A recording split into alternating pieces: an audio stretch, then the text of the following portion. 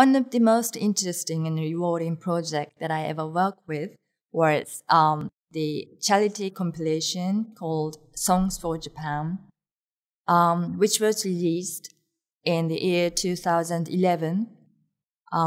There was a big earthquake and tsunami on March the 11th in that year, and to support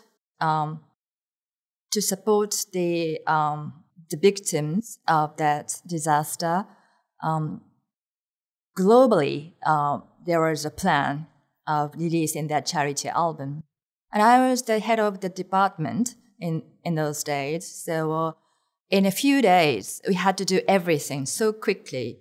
And it wasn't that easy, but nearly 100 artists, only in Japan, we should ask them for an approval to get their track on the album. And it was really tough, but it was very, very rewarding because it was sold over 1 million, and we